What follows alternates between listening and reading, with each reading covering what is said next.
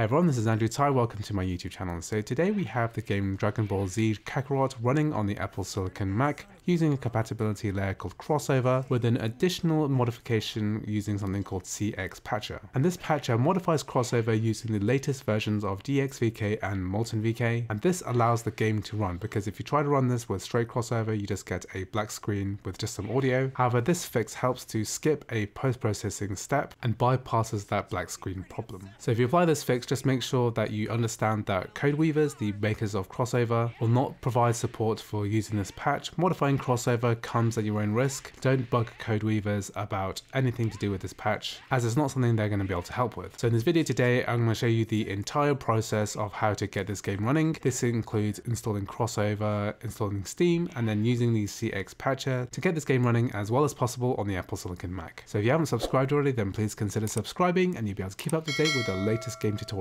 So the first thing I'm going to do is to go ahead and install CrossOver for Mac. So make sure to click the link at the top of the description. If you make a purchase, then I'll receive a small commission and you'll be helping to support the videos that I create. So once we've clicked the link in the description, we're going to get to the Codeweavers website. I'm going to go ahead and scroll down, and then we can go ahead and start a free trial of CrossOver, which you can use for 14 days. If you do decide to purchase CrossOver later, what you can do is to follow the link again in the description, and once you press the buy now button, you can enter the promo code Apple Gaming Wiki New and then press the arrow button here, and then what you'll find is that you'll get a 20% discount off CrossOver Plus, which is the version that I recommend. If you click my link and make a purchase, then you'll be helping to support this channel and the videos that I create. However, today we're going to be showing you the free trial, so all you need to do is to press the try now button here, and then we need to scroll down, just enter your name and email address, and then press the download trial now button. So CrossOver Mac is now downloading, and then we're going to go into our Finder window here and then go to our downloads folder and then find the CrossOver zip file that we just downloaded. Then we're going to double click to extract, and then this is going to unarchive this zip folder. Now I'm going to drag and drop the CrossOver icon here and put it in applications folder in order to install it. So within applications, what we're going to do now is to scroll down and then find CrossOver and then double click. It says here that CrossOver has been downloaded from the internet. Are you sure you want to open it? Press open. So because the version I'm using is a trial, we can press the try now button, or if you did make a purchase with my link, then you can press unlock with purchase info here. However, here we're going to press try now. So now that CrossOver is installed, what we're going to do is to install Steam. So click on this icon here, or you can type in the word Steam and you can click on this logo that comes up. And then what we're going to do is to press the install button. What it's going to do is to create a Windows 10 64-bit bottle called Steam, and it's going to do all of the configuration for you. If anything pops up like this, just press yes. Complete the XML parser setup,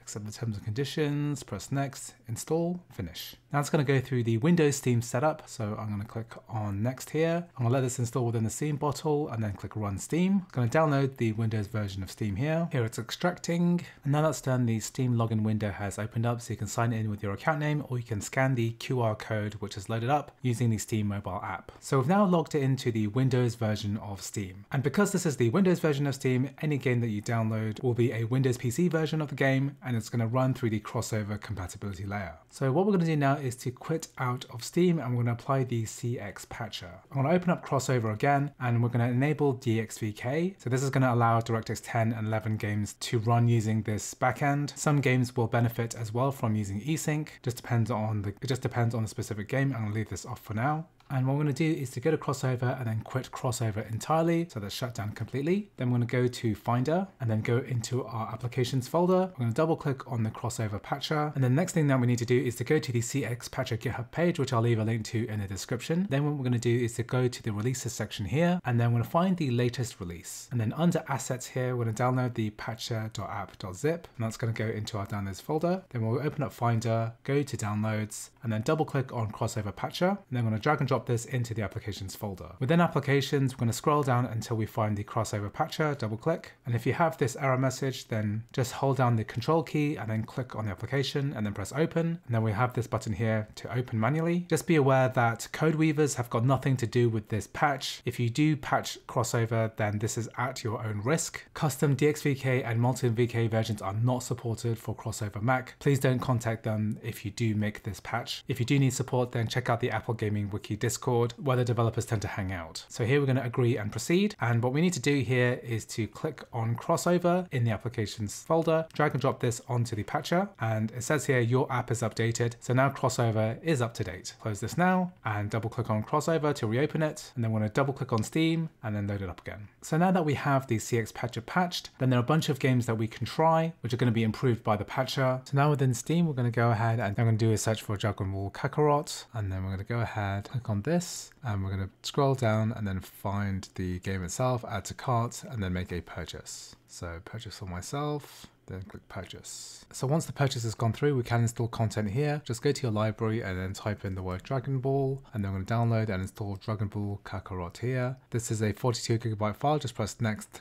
I agree, and it's going to go ahead and download and install this game. Just wait for this to complete before we move on to the next step. So once Dragon Ball Z Kakarot is installed, we're going to press the play button and it's going to go ahead and launch. It's going to install the Microsoft VC redistributable, and then it's going to sync Steam Cloud, and then it's going to start running now. We're just going to accept the terms and conditions, and I actually have a controller paired here, so this is all working. Going to press start, going to accept, just accept all of this, confirm, just go through all this menu stuff. So I have my controller paired here, my DualSense controller paired via macOS, and then this is all working on the actual game itself. So let's go to options, and we'll just check the graphics settings here. So we're running it at 1080p with all of the settings set to high, and then we're just going to play a game. So as you can see, the game actually runs pretty well on the Apple Silicon Mac. There are a few stutters here and there, and this is due to shaded compilation stutter, which is pretty normal for this type of game running through compatibility layers. Nevertheless, the game feels very responsive and pretty much very playable. I didn't encounter any serious graphical issues or performance problems, especially in the first kind of 2 opening sections of this game. And as far as I can tell from other users, this seems to be working fine using CrossOver and CXPatcher. Anyway, I hope you found this video useful. I've got lots of other videos like this on my YouTube channel. There are lots of other Windows games that work great using CrossOver and CXPatcher. Please check them out on my channel. Thanks for watching, and I'll see you in the next video.